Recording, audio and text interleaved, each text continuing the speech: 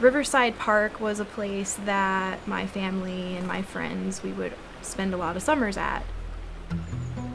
We would just go fishing or swimming and, play on the playground. When the 2013 floods came through, a bunch of crude oil was spilled into the Platte, and now it's all fenced off and boarded up. There is like one access point, but I wouldn't recommend going in there. My father actually passed away a few years ago, and that was our fishing spot. So for me, that's just like a big piece of my childhood that I can't really get back.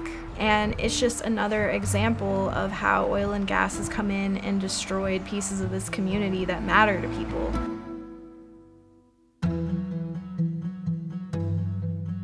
Oil and gas development along the Front Range of Colorado is mostly occurring up in the northeastern part of our state. And at the same time, the population's been growing very rapidly. So as these two events are occurring at the same time, there's been more and more wells and people being located together.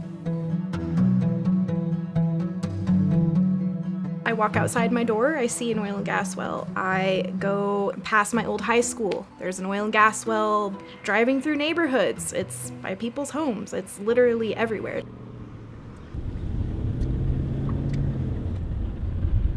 I'm a mom of the student that comes to Bayo Romero Academy. My son's currently in the K3 campus, so it's going to be a quarter mile down the road, and currently we are at the 4-8 campus. Right behind me, they are putting up the sound wall for a site for 24 wells, and from the school property line, it'll be about 680 feet.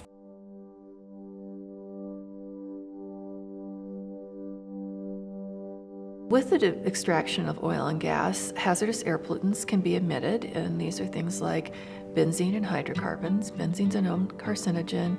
Hydrocarbons are known to have respiratory effects, cardiovascular effects, and neurological effects. My biggest concern about being so close to oil and gas wells is the air quality. According to the American Lung Association, Weld County has an F for ozone air pollution. I really worry about benzene, which has been linked to cancer. I worry about explosions. I don't even really know where to start because there's so many concerns. Well, we're particularly concerned about the health impacts in children because they're smaller, and also children's immune systems aren't as well developed as adults' systems. And finally, children are growing, whereas adults aren't. So it's affecting a growing system, which can also have impacts that adults might not experience. You never want to have your children in a position where they're at any kind of risk of getting hurt. For me, this is a huge risk. Although there aren't very many studies that show what exactly the effects are, they're carcinogens being breathed in by children. So the fact that that's legal, just as a parent, just terrifies me. When we do environmental studies, we can't really put people in a laboratory and control all things. So it's very hard for us to get at cause and effect, but we can continue doing these studies and get better answers.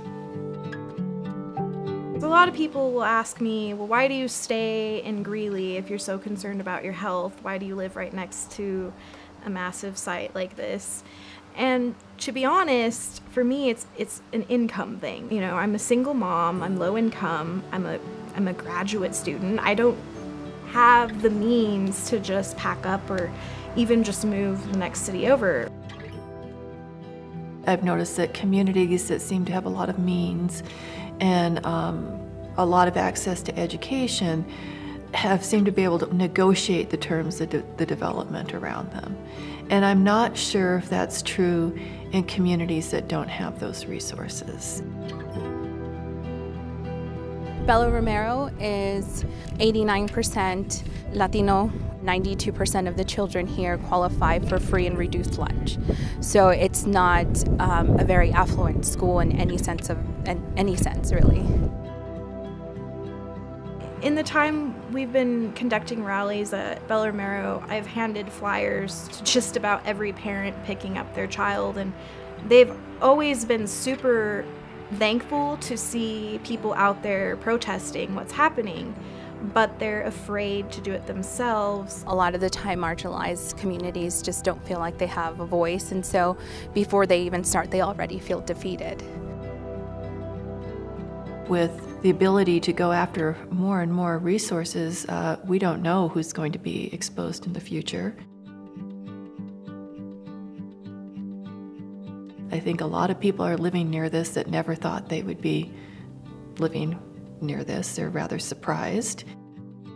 And we also should be concerned about it because what happens to part of our population affects all of us and our costs for medical care and productivity with our population and what our future is going to look like.